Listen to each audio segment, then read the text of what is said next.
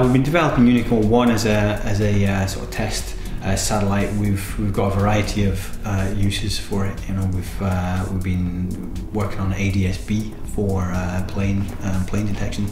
We're working on an inter-satellite link to link the Unicorn 1 low Earth orbit to the geostationary stuff. We sort of gearing up towards in-orbit demonstration stuff, so actually testing components in space. So obviously the fact that Unicorn 1 is a small satellite, it's it's cheap to send it up compared to a much larger system.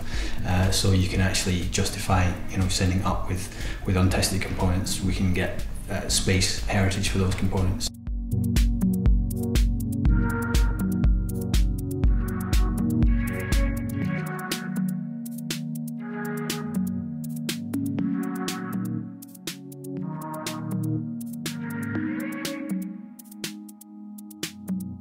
So I mean, it's really for people who want to fly their thing into space for the first time, and maybe they have a component, maybe they have a small board, maybe they have an application in mind, and it's really just to get the experience of having something flown in space and the heritage.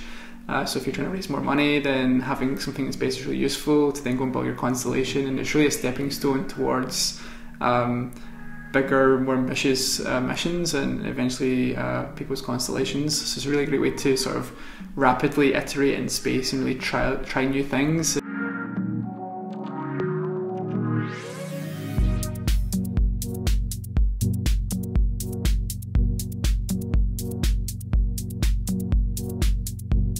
I've been working on the software for Unicorn 1.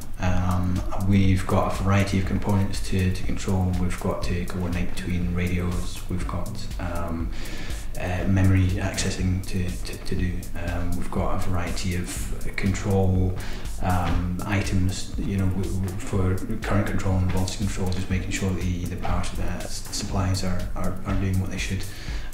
So just coordinating all those components.